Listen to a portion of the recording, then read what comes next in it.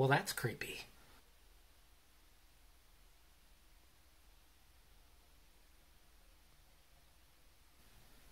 Another what could have been for Suicide Squad. Yeah. This is a mock-up of a Parademon head that was 3D printed. I shot this with my Nikon.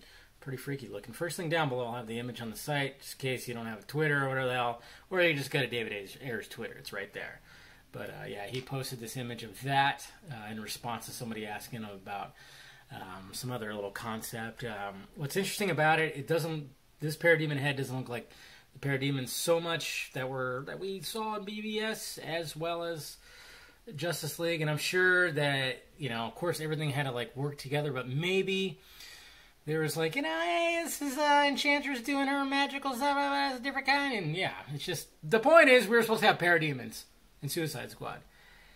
And then when somebody asked, so the Parademons were reassimilated people, which would have been consistent with Zack Snyder's Justice League, which I guess the anti-life equation was something to do with it changing their will.